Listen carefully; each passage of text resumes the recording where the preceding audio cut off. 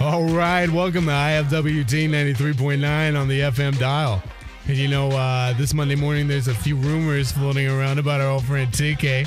Okay, and I actually ran into Teekay at the weekend, and he told me only a little bit about a wacky story that he had with a lady. So let's get him on the phone right now and hear the rest of this, okay? All right. Oh, yeah. What up, lady? Yeah, it's your man.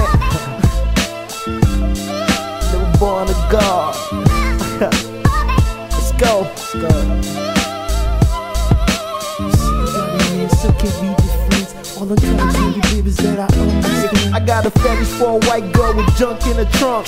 Narrow waistline with the base of a bomb. What's your name, ma? I could sing you a song. I approach her like my middle name was Dom Perignon. You're the finest girl on campus, I'll set my eyes on. Can we get personal? Let me know where you from. What's your major? You a fresher, I've been here for a while. Wanna know if we can kick it without traveling for miles. Cause I don't got a car and I can't find a job. So on the weekend I get lonely and bored. I'm in the meter trying to figure how this shit occurred. And enough side of cork that was good just a year ago.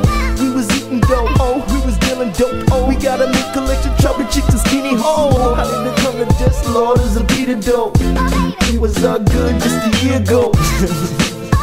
I just walked right up to her, told her the first thing on my mind, told her she fine. Look, I don't play, I ain't gotta take a blind.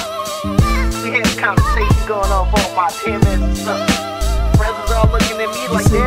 The man said, can we be friends? What I'm trying to tell you, babe, is that I understand. Some of just keep it telling me you gotta love her. They say you kicking it for years and you tie together. I keep a calm and calculated like a true player would. I've been here before, way back in the hood. So I stop a conversation, getting close like I should. I turn on the charm, baby, likes how I do. At the same time, confirming others again worse fear. Told me do things for the long nails that she wear. I put it to the side like I just don't care. I'm a pink, give it a chance and I'll make you see clear. I wipe up the tears you've been blessed this year. My overnight shift simply dedicated to you rare. Asked her for a number, she was frontin' for it.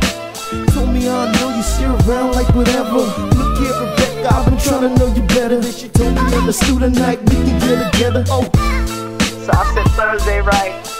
No doubt. I get my boys, you get your girl. And she made a smart comment like, we can get together and have a wild orgy or something.